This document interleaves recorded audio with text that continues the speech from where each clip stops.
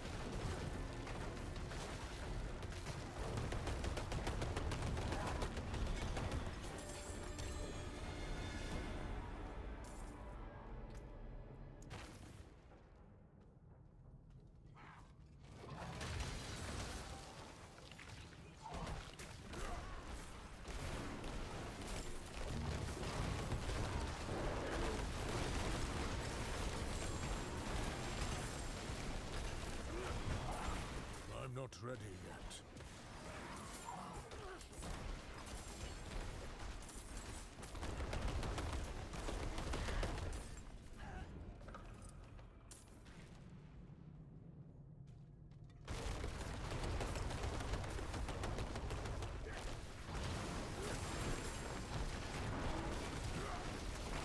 I need more spirit.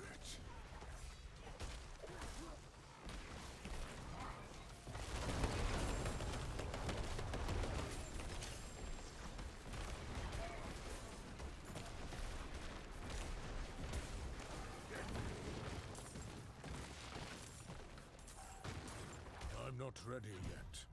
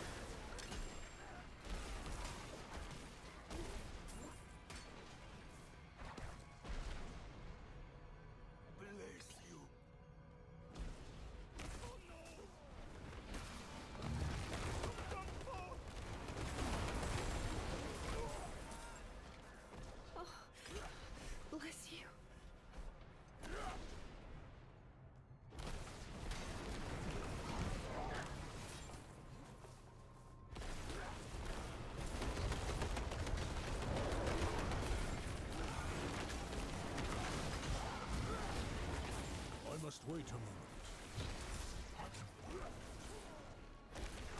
I'm out of spirit.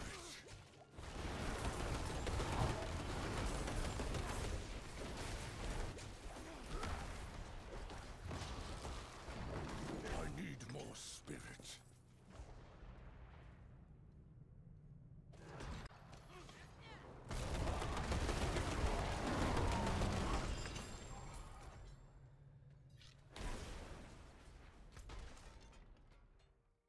So next I want to go over the changes to the build and what I improved.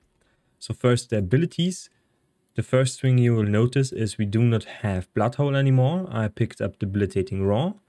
I also picked up Cyclone Armor instead of the ultimate. This has two reasons. The first one is the ultimate has a lengthy cooldown and we need something that's immediate and available to us during normal gameplay. So Cyclone Armor provides us with a strong wind surrounding us and decreases the damage we take from non-physical damage. We have a legendary power that also applies this to physical damage. So basically 10% less damage taken from every source. We also get innate Cyclone Armor because of their vulnerability on hit. So whenever we use this ability near an enemy, for example a boss or elite, they get the application of vulnerable and they get bursted by us. And Debilitating Raw is for the damage reduction. Whenever we are surrounded by enemies and need to charge up our Lightning Storm or just need to get out or burst down our targets, we can use this ability. It has no cast time, so it's immediate, and 4 seconds, basically you're immune to damage. We also get Enhanced Debilitating Raw for Fortify. The other options here are not that great, so we do not pick those. I dropped the Gate because the 9% movement speed are not worth it at this point. I have 25% on my boots, I have 25% through the Unstoppable buff, through Earthen Bulwark and the legendary power, Ghostwalker, and we also have 25% on our amulet. And there are multiple sources of movement increases through either kills on elite, or using a potion, or evading. We don't need the 9% anymore. Next question that also came up quite often: why do we have 5 points in Landslide? Because when we trample, this one benefits from this damage. It does not benefit from the enchantments right here, because those do not proc. Either it's bugged or intended, but it doesn't work on this. Otherwise we cleaned up the bottom section here, picked up 1 point in Natural Disaster, and that's about it. Everything else stayed the same. Next, the Paragon Board. I'd switched around a few things to make leveling a bit easier. We need immediate power once we get to Torment, so my build previously didn't work with just pathing to the glyph slots and waiting for endgame. Doesn't work this way. So what I needed to pick is 25 dexterity to get the glyph slot activated here to get the added bonus. This one is the crit glyph, that's Spirit. It increases our critical strike damage with core skills and it provides us with a multiplier on critical strikes. And for the second glyph, we picked up Exploit. We slot this one in. 25 dexterity is available to us. We get vulnerable damage from this one. So this one is a multiplier to our damage. And we get 3 seconds of vulnerable on every target we hit. This one has a 20-second cooldown, but it's immediate. So we can burst down everything before this one falls off. And if it doesn't, we can use our Cyclone Armor or just lucky hits, because we have lucky hits in the skill tree. Down here, Elemental Exposure. It is a low chance, only around 1%, but it is here for us to enjoy. Anyway, back to the Paragon Board. We still have Ancestral Guidance. We pick this one up very early and we path to Thunderstruck because 30% more critical strike damage versus vulnerable and immobilized targets allows us to burst down our enemies without much trouble. We also pick up this node cluster here for critical strike damage and vulnerable damage, and this node here is absolutely insane with vulnerable damage 10 and 15% critical strike damage. We then path to this node with a little bit of critical strike damage, and all those nodes around it also provide us with critical strike damage. So basically all our damage comes through the Paragon Board and most of our defenses come through our gear. You can find this tree down in the description box. It's labeled with 75 plus 24 because we get 20 points through the Renown. I finished up all zones. And you get 4 Paragon points through shrines. So we also get those. So you have 124 available to you at 75. We are a little bit further than this, so our tree looks a little bit different, but you will be but everything else will be available to you. Now the level 100 tree looks exactly the same like the lightning slide one. Next, a few changes to our gear. First, you will notice we don't have ruby sockets. We have the sapphire wands with 2.5 damage reduction while fortified. We are always fortified, so that's basically 12.5%. Another mod I really like is the life on kill, because it's immediate sustain. It doesn't leech, it applies directly to our health pool. So when there is a lot of small spiders, we can just nuke them and heal back up. That's very nice to have versus poison or dot effects. Because our potion is heal over time, so we do not heal immediately and we can die. With this one, we practically don't. The total armor bonus here is very nice to have because armor scales extremely well into the early end game, and otherwise grab as much damage reduction as possible. We have close enemies, distant enemies while fortified, and flat damage reduction. Grab as much as possible on all your gear pieces because Torment is slapping you around. Left, right, backhand, front end, whatever. You will die if you do not have enough damage reduction. And one more change for the Spirit Boon. We pick up Overload instead of Calm Before the Storm because we don't need Obsidian Slam. We don't need Masochistic. We cannot use this.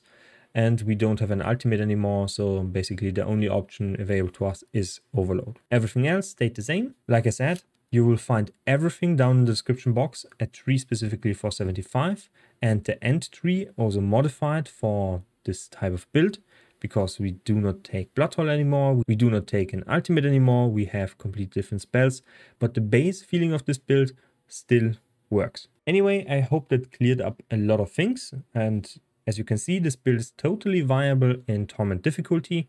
It plays really well, it feels really well, it smooths out everything I didn't like about the Druid. It is speedy, it is fast, it is punchy, a very strong build overall.